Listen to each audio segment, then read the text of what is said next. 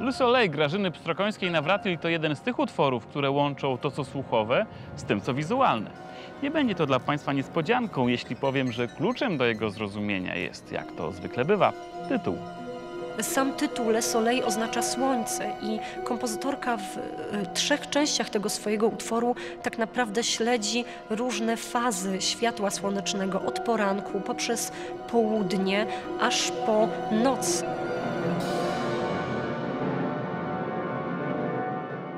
W 1990 roku najstarsza z moich pociech miała zagrać dyplom z perkusji w liceum muzycznym i poprosiła mnie o napisanie koncertu. No więc ja, żeby odbić pytanie, zapytałam, dobrze, o czym ma być ten koncert? No powiedziała, wiesz co, zrób mi do impresjonistów.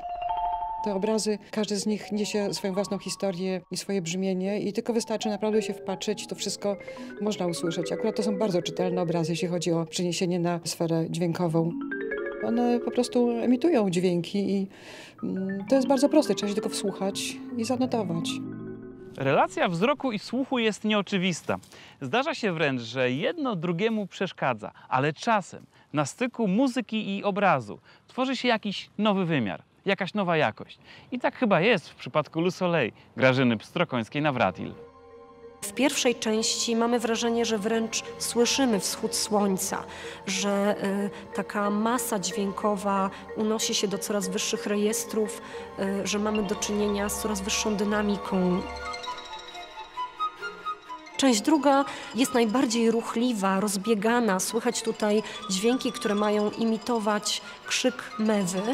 I mamy wrażenie właśnie takiego południowego rozpasania gdzieś tam na plaży. W części ostatniej z kolei wszystko rozpoczyna się tajemniczymi dźwiękami, mrocznymi troszeczkę, które później ustępują miejsca takiemu ekstatycznemu zakończeniu.